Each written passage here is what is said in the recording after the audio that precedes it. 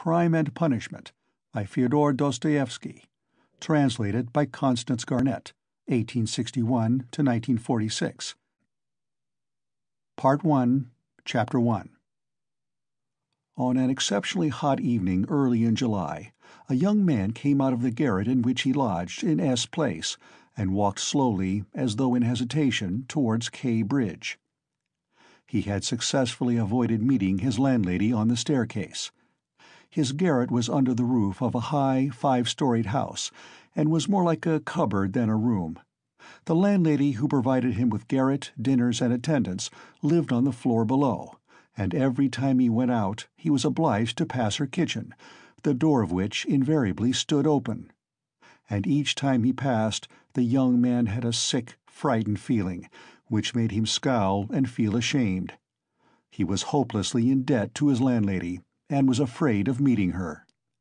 This was not because he was cowardly and abject, quite the contrary, but for some time past he had been in an overstrained, irritable condition, verging on hypochondria.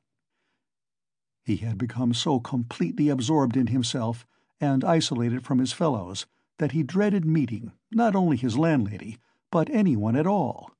He was crushed by poverty, but the anxieties of his position had of late ceased to weigh upon him. He had given up attending to matters of practical importance. He had lost all desire to do so. Nothing that any landlady could do had a real terror for him. But to be stopped on the stairs, to be forced to listen to her trivial, irrelevant gossip, to pestering demands for payment, threats and complaints, and to rack his brains for excuses, to prevaricate, to lie. No, rather than that, he would creep down the stairs like a cat and slip out unseen. This evening, however, on coming out into the street, he became acutely aware of his fears. "I want to attempt a thing like that, and am frightened by these trifles," he thought with an odd smile. Yes, all is in a man's hands, and he lets it all slip from cowardice. That's an axiom. It would be interesting to know what it is men are most afraid of. Taking a new step, uttering a new word is what they fear most. But I am talking too much. It's because I chatter that I do nothing. Or perhaps it is that I chatter because I do nothing. I've learned to chatter this last month, lying for days together in my den thinking of Jack the Giant Killer. Why am I going there now? Am I capable of that? Is that serious? It is not serious at all.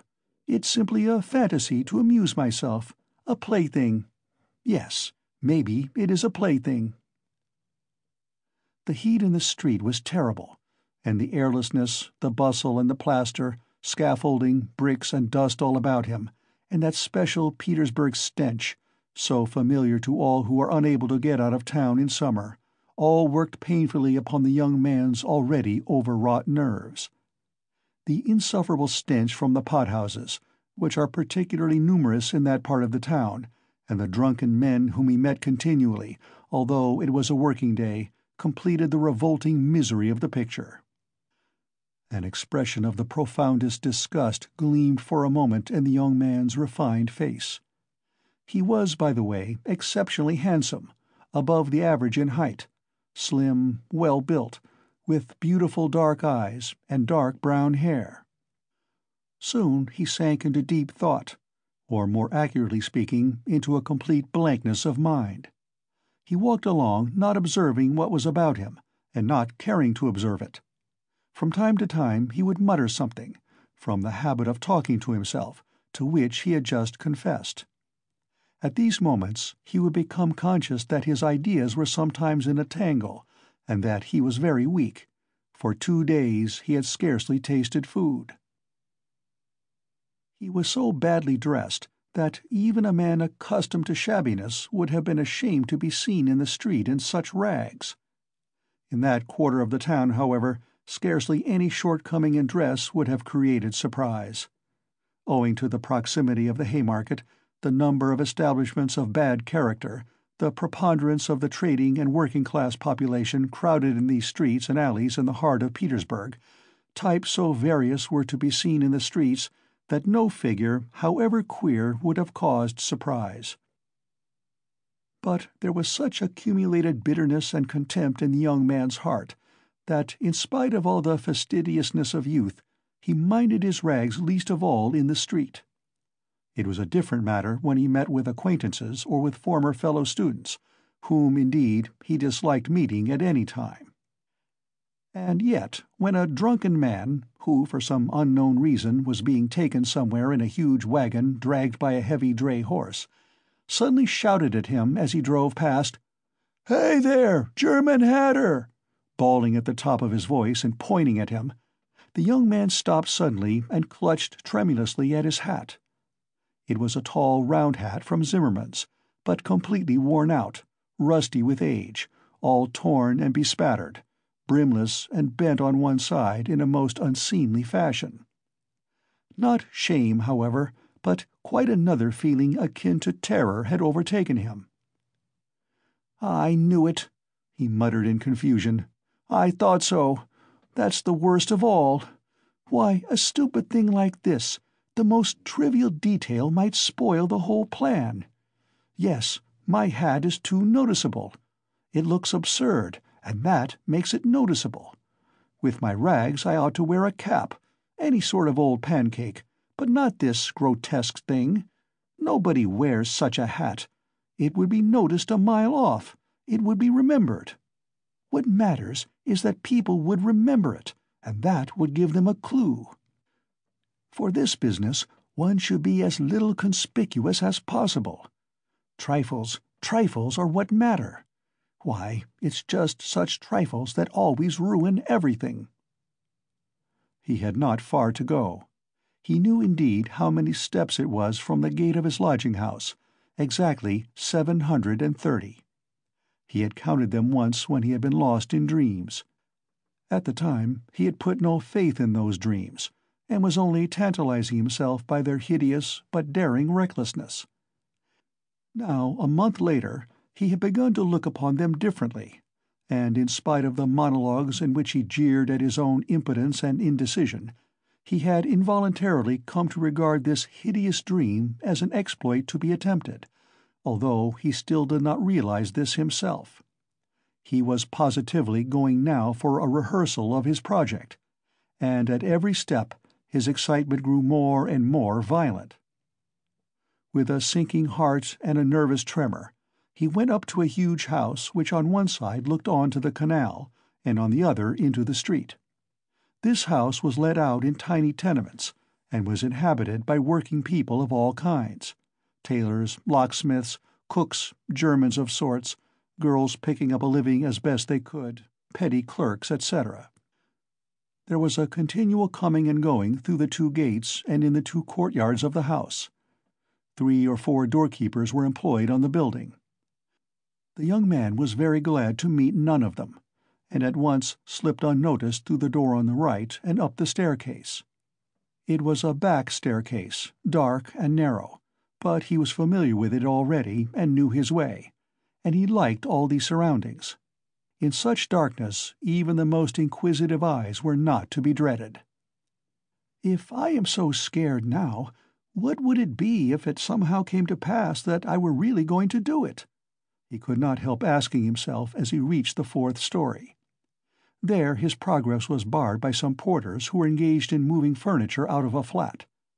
He knew that the flat had been occupied by a German clerk in the civil service and his family. This German was moving out then, and so the 4th floor on this staircase would be untenanted except by the old woman. "That's a good thing, anyway," he thought to himself as he rang the bell of the old woman's flat. The bell gave a faint tinkle as though it were made of tin and not of copper. The little flats in such houses always have bells that ring like that. He had forgotten the note of that bell, and now its peculiar tinkle seemed to remind him of something and to bring it clearly before him. He started. His nerves were terribly overstrained by now. In a little while the door was opened a tiny crack. The old woman eyed her visitor with evident distrust through the crack, and nothing could be seen but her little eyes, glittering in the darkness. But seeing a number of people on the landing, she grew bolder, and opened the door wide. The young man stepped into the dark entry, which was partitioned off from the tiny kitchen. The old woman stood facing him in silence and looking inquiringly at him. She was a diminutive, withered-up old woman of 60, with sharp, malignant eyes and a sharp little nose. Her colorless, somewhat grizzled hair was thickly smeared with oil, and she wore no kerchief over it. Round her thin, long neck, which looked like a hen's leg, was knotted some sort of flannel rag, and in spite of the heat there hung, flapping on her shoulders, a mangy fur cape, yellow with age. The old woman coughed and groaned at every instant. The young man must have looked at her with a rather peculiar expression, for a gleam of mistrust came into her eyes again. "Raskolnikov, a student. I came here a month ago," the young man made haste to mutter, with a half-bow, remembering that he ought to be more polite. "I remember it, my good sir. I remember quite well your coming here," the old woman said distinctly, still keeping her inquiring eyes on his face. "And here, I am again on the same errand," Raskolnikov continued, a little disconcerted and surprised at the old woman's mistrust. "Perhaps she is always like that, though, only I did not notice it the other time," he thought with an uneasy feeling. The old woman paused, as though hesitating, then stepped on one side, and pointing to the door of the room, she said, letting her visitor pass in front of her, "Step in, my good sir." The little room into which the young man walked, with yellow paper on the walls, geraniums and muslin curtains in the windows, was brightly lighted up at that moment by the setting sun. "So the sun will shine like this then, too," flashed as it were by chance through Raskolnikov's mind, and with a rapid glance he scanned everything in the room, trying as far as possible to notice and remember its arrangement. But there was nothing special in the room. The furniture, all very old and of yellow wood, consisted of a sofa with a huge bent wooden back, an oval table in front of the sofa, a dressing-table with a looking-glass fixed on it between the windows, chairs along the walls, and 2 or 3 halfpenny prints in yellow frames, representing German damsels with birds in their hands. That was all. In the corner a light was burning before a small icon. Everything was very clean. The floor and the furniture were brightly polished. Everything shone. "Lizaveta's work," thought the young man. There was not a speck of dust to be seen in the whole flat. It's in the houses of spiteful old widows that one finds such cleanliness, Raskolnikov thought again, and he stole a curious glance at the cotton curtain over the door leading into another tiny room, in which stood the old woman's bed and chest of drawers, and into which he had never looked before. These 2 rooms made up the whole flat. "What do you want?" the old woman said severely, coming into the room and, as before, standing in front of him so as to look him straight in the face. "I've brought something to pawn here," and he drew out of his pocket an old-fashioned flat silver watch, on the back of which was engraved a globe. The chain was of steel. "But the time is up for your last pledge. The month was up the day before yesterday." "I will bring you the interest for another month. Wait a little." "But that's for me to do as I please, my good sir, to wait or to sell your pledge at once." "How much will you give me for the watch, Alyona Ivanovna?" "You come with such trifles, my good sir. It's scarcely worth anything. I gave you 2 roubles last time for your ring, and one could buy it quite new at a jeweller's for 1.5 roubles. "Give me 4 roubles for it. I shall redeem it. It was my father's. I shall be getting some money soon." 1.5 roubles, and interest in advance, if you like." 1.5 roubles? cried the young man. "Please yourself." And the old woman handed him back the watch. The young man took it, and was so angry that he was on the point of going away, but checked himself at once, remembering that there was nowhere else he could go, and that he had had another object also in coming. "Hand it over," he said roughly. The old woman fumbled in her pocket for her keys, and disappeared behind the curtain into the other room. The young man, left standing alone in the middle of the room, listened inquisitively, thinking. He could hear her unlocking the chest of drawers. It must be the top drawer, he reflected. So she carries the keys in a pocket on the right, all in one bunch on a steel ring. And there's one key there, 3 times as big as all the others, with deep notches. That can't be the key of the chest of drawers. Then there must be some other chest or strong box. That's worth knowing. Strong boxes always have keys like that. But how degrading it all is. The old woman came back. "Here, sir, as we say, 10 kopecks the rouble a month, so I must take 15 kopecks from a rouble and a half for the month in advance. But for the 2 roubles I lent you before, you owe me now 20 kopecks on the same reckoning in advance. That makes 35 kopecks altogether. So I must give you a rouble and 15 kopecks for the watch. Here it is." "What? Only a rouble and 15 kopecks now?" "Just so." The young man did not dispute it and took the money. He looked at the old woman and was in no hurry to get away, as though there was still something he wanted to say or to do, but he did not himself quite know what. "I may be bringing you something else in a day or two, Alyona Ivanovna, a valuable thing, silver, a cigarette box, as soon as I get it back from a friend." He broke off in confusion. "Well, we will talk about it then, sir." "Goodbye. Are you always at home alone? Your sister is not here with you?" He asked her as casually as possible as he went out into the passage. "What business is she of yours, my good sir?" "Oh, nothing particular. I simply asked. You are too quick. Good day, Alyona Ivanovna." Raskolnikov went out in complete confusion. This confusion became more and more intense. As he went down the stairs, he even stopped short 2 or 3 times, as though suddenly struck by some thought. When he was in the street, he cried out, "Oh, God, how loathsome it all is! And can I possibly— No, it's nonsense, it's rubbish," he added resolutely. "And how could such an atrocious thing come into my head? What filthy things my heart is capable of! Yes, filthy above all, disgusting, loathsome, loathsome. And for a whole month I've been—" But no words, no exclamations could express his agitation. The feeling of intense repulsion, which had begun to oppress and torture his heart while he was on his way to the old woman, had by now reached such a pitch and had taken such a definite form that he did not know what to do with himself to escape from its wretchedness. He walked along the pavement like a drunken man, regardless of the passers-by, and jostling against them, and only came to his senses when he was in the next street. Looking round, he noticed that he was standing close to a tavern which was entered by steps leading from the pavement to the basement. At that instant 2 drunken men came out at the door, and abusing and supporting one another, they mounted the steps. Without stopping to think, Raskolnikov went down the steps at once. Till that moment he had never been into a tavern, but now he felt giddy and was tormented by a burning thirst. He longed for a drink of cold beer, and attributed his sudden weakness to the want of food.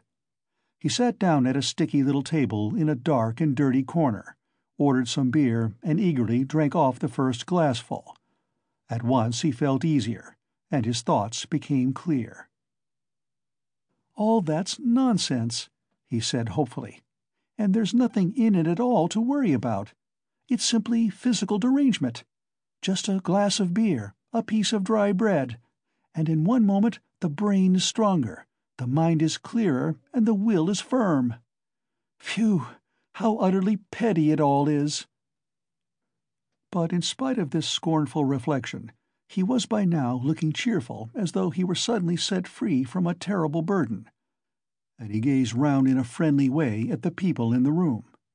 But even at that moment he had a dim foreboding that this happier frame of mind was also not normal. There were few people at the time in the tavern. Besides the 2 drunken men he had met on the steps, a group consisting of about 5 men and a girl with a concertina had gone out at the same time. Their departure left the room quiet and rather empty. The persons still in the tavern were a man who appeared to be an artisan, drunk, but not extremely so, sitting before a pot of beer, and his companion, a huge stout man with a grey beard, in a short, full-skirted coat. He was very drunk, and had dropped asleep on the bench. Every now and then he began as though in his sleep, cracking his fingers, with his arms wide apart and the upper part of his body bounding about on the bench, while he hummed some meaningless refrain, trying to recall some such lines as these: "His wife a year he fondly loved, his wife a year he fondly loved," or suddenly waking up again, "Walking along the crowded row, he met the one he used to know." But no one shared his enjoyment. His silent companion looked with positive hostility and mistrust at all these manifestations. There was another man in the room who looked somewhat like a retired government clerk. He was sitting apart, now and then sipping from his pot and looking round at the company. He, too, appeared to be in some agitation. End of Part 1, Chapter 1.